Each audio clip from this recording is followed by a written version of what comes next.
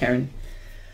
In this video I'm going to show you how I retrieve this file from CreativeFabrica, put it into Design Space, make some adjustments, remove the text that you see at the bottom here, and then separate this out into different colors that I'm going to cut with the glitter vinyl that I received in my mystery box. So when you click the CreativeFabrica link on my blog post, it will bring you to this screen. All you need to do is click download. That will allow you to save it to your computer, and you can see that it's a zipped file because it has a zip extension here. I'm going to put this into my video folder for this video so it's easy for me to find when I'm working on it, and then I'm going to click save. Once that's done, I have a link down here that will automatically unzip my file. Now this is how it works on a Mac. I don't know if it's exactly the same on a PC. And you'll see that it has created a folder for my file, and I have all the different file types in here. And for my project, I'm going to be using this SVG file. And you can tell it's an SVG file because of the SVG extension. So I'm just going to close this now. Now we're in Design Space. I'm going to click the Upload button to upload my image. Then I'm going to click the Upload Image button. I'm going to click the Browse button. Then I'm going to go looking for my file. Now it knows that it's here because this is where I was looking earlier, but just in case, I'm going to click the folder I put it into, subfolders, until I find where it is. And this is the folder that was created for me when it was unzipped. And here's my SVG file. I click on it, then I click open, and that brings it into Design Space for me. Since it's an SVG file, I have nothing else to do with it. It's already all cleaned up for me. I can leave the name as it is, which was the folder name, the file name, and I can add tags, and I'm going to do that. I'm going to create Crafty and then Sparkle, and I'm also going to add glitter so that if I search for those later on, it'll be easy for me to find. I'm going to click the Save button. Now that it's here, I can click it to select it. You can see that there's an icon to represent the file here. And I'm just going to click Insert Images. It's going to put it on my canvas and I'll be able to work with it. Okay, so now you see, here's my file. For right now, I'm going to make this larger so it's going to be easier for you to see to work with. You're going to see a couple of things in here. One is that these are not properly joined. You can see those lines in there. And if you leave this the way it is, it's going to cut into the next letter. Wherever you see a line, that's where it's going to cut. So I'm going to select my image. I'm going to ungroup it. And now I'll be able to take this section over here. When I click it, you see that all this text is one section, and I'm going to click the red X button to delete it. I also don't want all of these teardrops. I want the stars, but not all of those teardrops. So you see that it says selecting all of the stars together. I want to move these a little bit closer to the text over here. So I'm going to ungroup this, and this is only ungrouping the stars. You can see the group over here. It's all the stars that are together. So when I click ungroup, I can now move these stars individually closer to the rest of my text. I'll put that over there. Now I'm going to choose this word, and I need to weld all of this together to make sure that those letters don't cut into each other. So I've right-clicked and I'm choosing weld. Now you see how that has fixed these letters, except that it created a problem over here. So what I'm going to do is I'm going to undo that.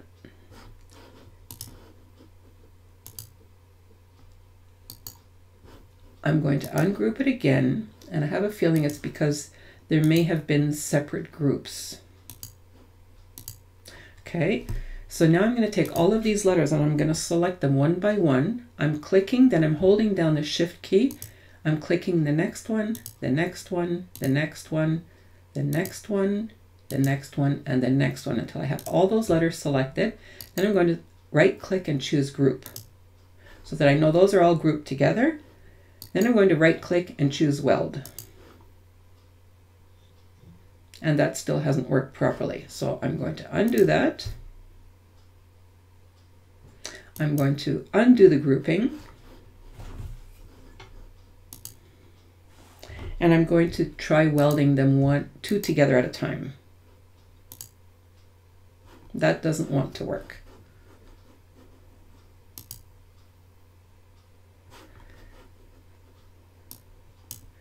So this has something to do with how the file was created.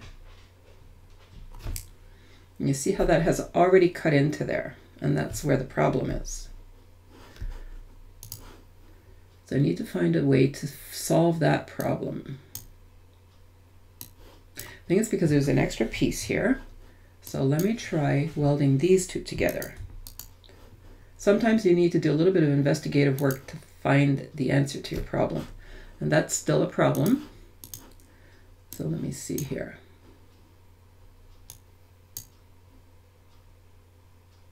Okay, so I'm going to undo that again.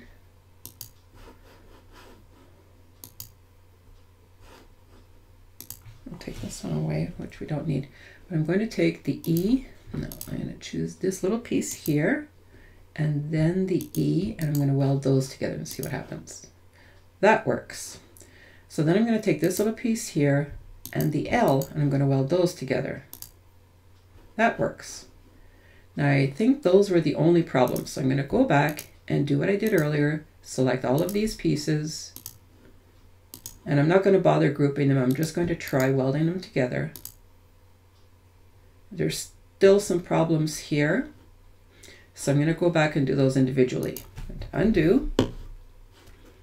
And again, I'm going to take this piece here and this one. Now, you don't have to do this all the time, but there are going to be occasions when files were created by someone else and you don't know what they've done. So this is just a way to solve the problem in case you have run into this type of thing.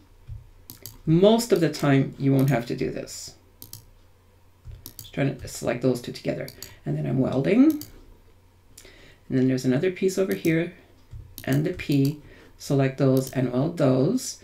So now all of those look fine. I'm going to select those letters because I do want them all welded together, because remember, wherever you have a line, that's where it's going to cut, and I don't want that. I want it to be one piece all together. So I have all my letters selected. Now it's going to work fine. Now I think there are some background pieces there. Those are the pieces that were causing the problem. So I'm just going to come in here, select all of those and delete them. And then I'm going to move my word sparkle back where I want it. This isn't necessarily exactly where it was, but that's fine. The word sparkle is going to be in the glitter multi-pink. The words Crafty Girls Always is going to be in the lilac iron-on light. The stars are going to be in the glitter lavender product. So I'm going to change my colors so that it's easy for me to remember that. To change the color, I'm going to select that item, and I'm going to click the color over here in the layers panel, and I'm going to make that a gray color. When you want to be able to group something together so that you're able to change the color of everything in one shot, what you need to do is select what you want to group that way, right click and weld, then go up into your colors. Here's the weld result. Click on the color and then choose the color that you want to change that to. So we have some problems here with the way always is done. So what I'm going to do is I'm going to undo this, and I'm just going to type my own word. I'm going to take away that, and I'm going to delete the word always. I'm going to write some text myself.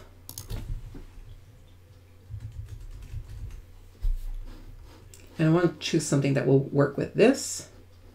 So I'm going to go into my fonts and find something a little bit quirky.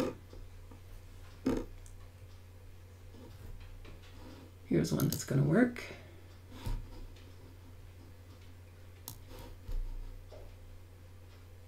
Could make that just a little bit bigger. Okay, so now I'm going to choose the words Crafty Girls, the word always. I'm going to weld those, come up to my weld result, and change the color of those. I'm going to move the word sparkle out of the way for now, as well as this, and I'm going to choose all of the stars. I'm going to weld those together. Whoops, they weren't selected. Let me see again. I don't think this bottom one is selected, so I'm going to do that again. Go further down a bit. Then I'm going to right click and weld. And these are going to be that darker purple, so here's my weld result. And I'm going to make it a darker purple. And that's going to be the glitter lavender. Now I'm going to move my text back into position, as well as the word sparkle.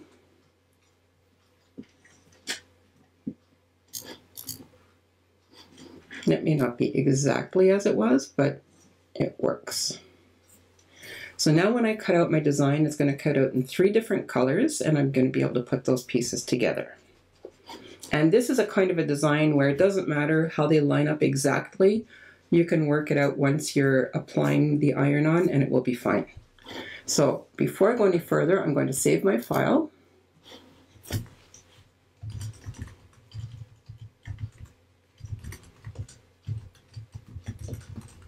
I'm going to call it Crafty Girls Glitter Project.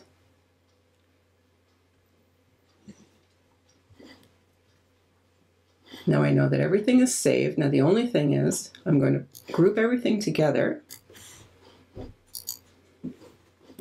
All of my color work is done, so I can group these together. I want to resize everything so that it will fit on my apron. So you can see my apron here. I'm just going to measure across.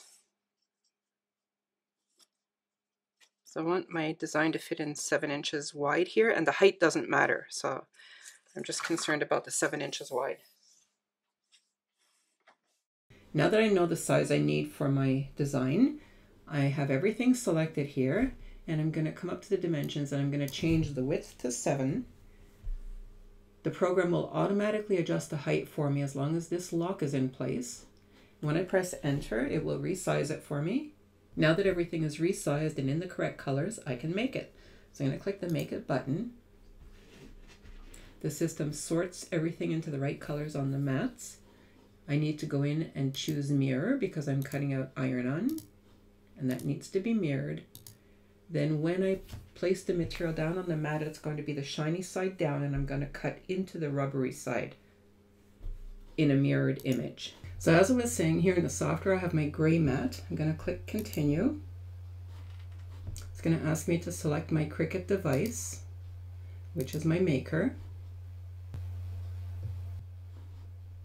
So now I have a bunch of choices for iron-on materials, but you don't see the iron-on glitter here.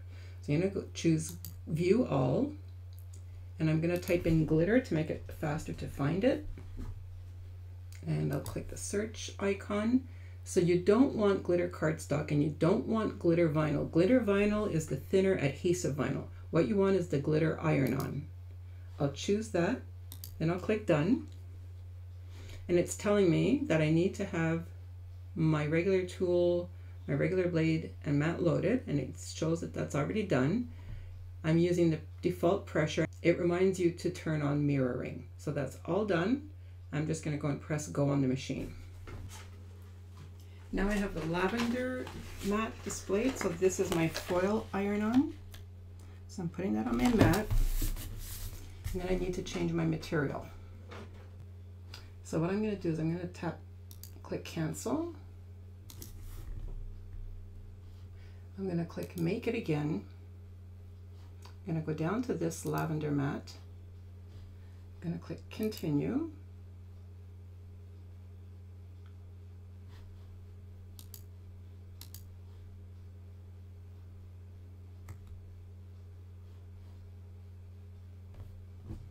You can see here that mirror is off, so I'm going to turn that on.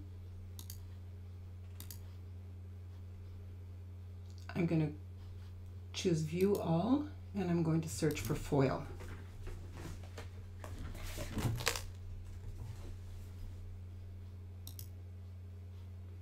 So I'm using the foil iron-on, which is this product right here. I'll choose that, click done, and then I'll go place this in my machine.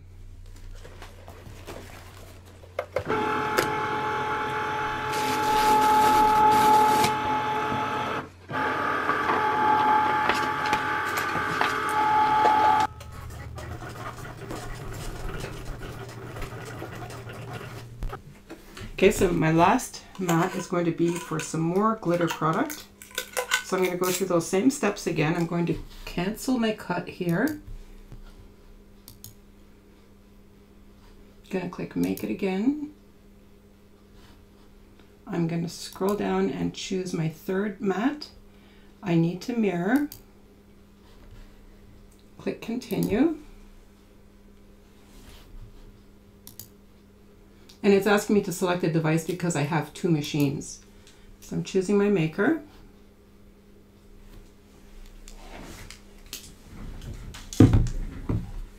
Again, I need to choose view all and search for glitter.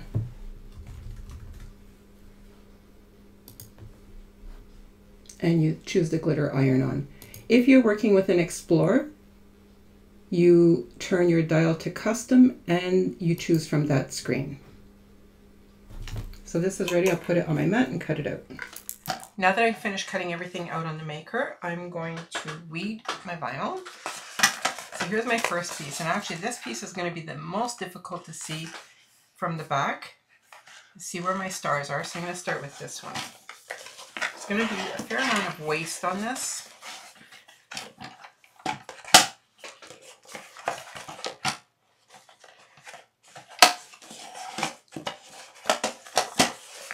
So I'm just going to trim this where there's no design. That'll be good. And then this will be good for a future project. So my furthest star ends over here. I'm going to cut this away because you can use all these bits of vinyl later on.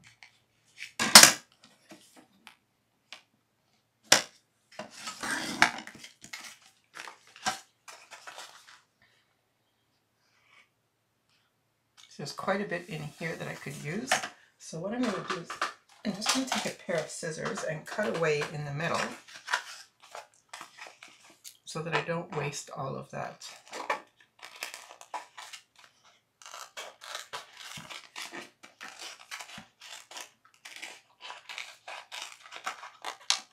I'll keep the pieces with my stars intact.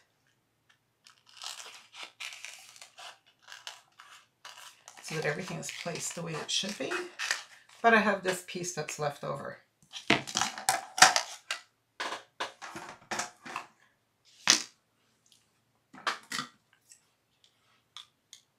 So to weed away the excess material, just start in a corner and start pulling away, and you'll see that it leaves the stars behind.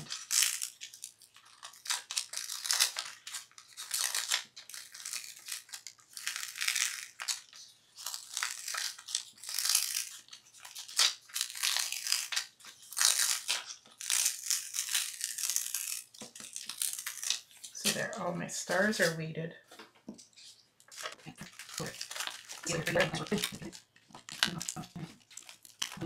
My word sparkle done, and I can look at it on the right way so that I can see that the word is weeded properly. I'm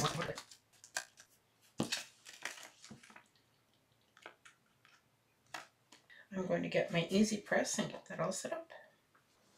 I need to use a setting of 270 degrees Fahrenheit for 40 seconds. So I'm going to increase my temperature to 270, let that heat up, and I'm going to change my timer to 40 seconds. So in the meantime, my press is heating up. Once it's ready, it will beep.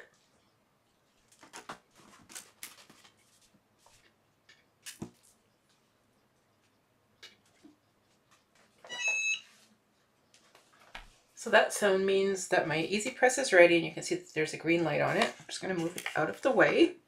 I'm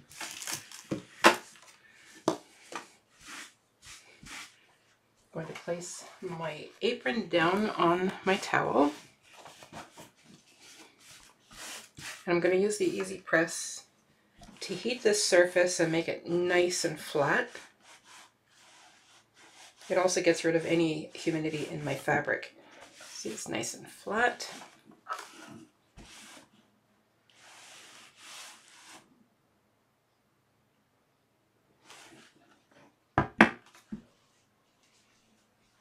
And now I'm going to take my design and I'm going to set it up just to make sure that I can see how I want it. And then I'll do the different parts. So Crafty Girls Always Sparkle. And then my stars go around that, except that it's a little bit too far. You see the way it was set up was that this was closer to here, and then my stars go around like this. So that looks good. So I'm going to get started with Crafty Girls. Line it up, and I'm just lining it up to be straight to the eye.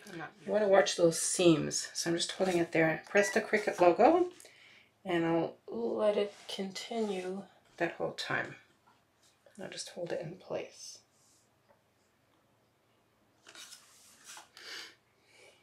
And I'm really not applying any pressure at all. I'm just holding it in place. And that's done. So I should be able to peel this away.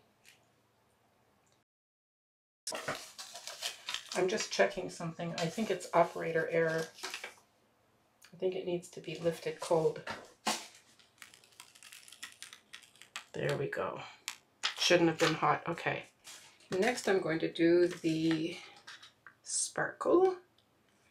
And luckily the foil and the glitter iron-on use the same settings with the EasyPress.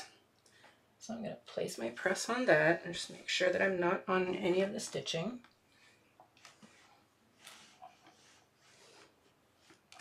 And I'm going to press the C.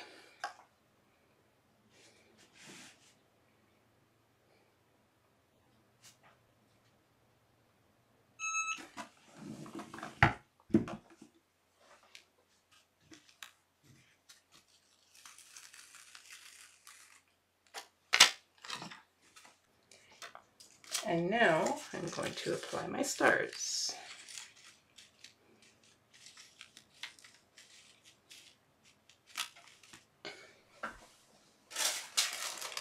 I'll put my parchment paper over the rest of it so I don't damage it. And it's going to be for 40 seconds again.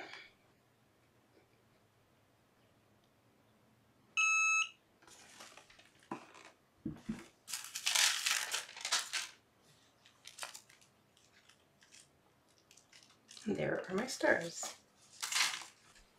Continuing on with my theme of showing you what I do when I make mistakes. I'm sure you noticed that when I put on Crafty Girls Always, I had some trouble with the foil iron-on. And you can see here that the A is scrunched up. Some of the letters are a little bit scrunched up, and there's some wrinkles in the foil. So that's not going to look very nice. So I need to take this off. I'm going to recut and I'm going to reapply just that section. Do it exactly the same way I did, and I'll show you my results. So now what I'm going to do is I'm going to use 100% pure acetone and some Q-tips. I'm going to put my craft mat on here so that nothing happens to my cutting mat.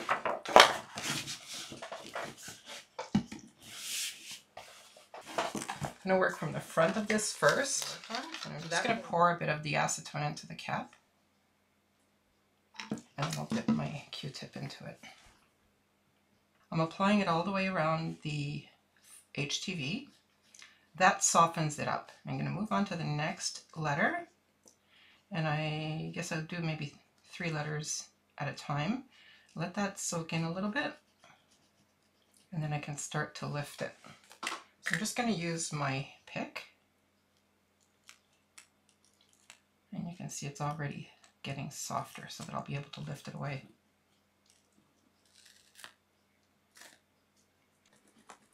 And so then I'll just continue with this, and as you see, as I scrape over the area with my pick, it's coming loose. I've loosened it with the acetone, I've loosened the adhesive, and now it's coming away fine. And you see that all of this section is already gone.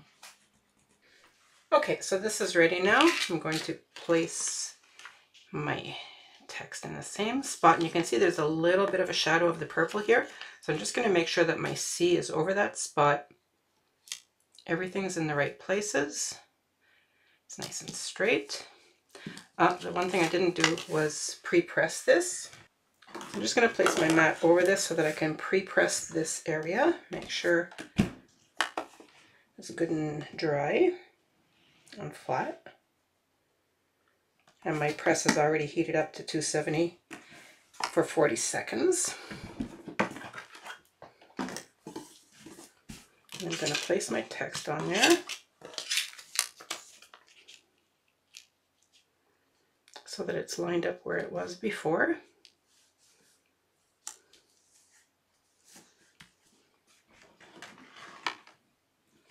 And then I'll place my press there and press the Cricut button for it to count down.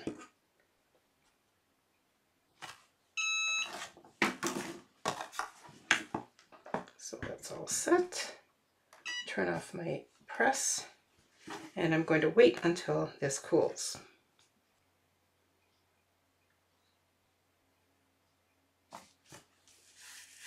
And there we go.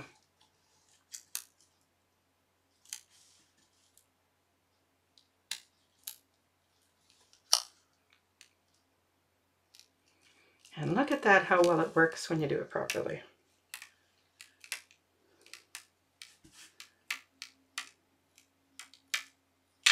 Ta-da! Now I'm really happy with my apron. Canvas. Okay. Notice how you can see the texture of the canvas through the iron-on. You don't see that in the glitter because it's glitter, but you can see it here in the foil. That's how you know it's really adhered properly. So hope this has all been helpful to you. Thanks so much for watching.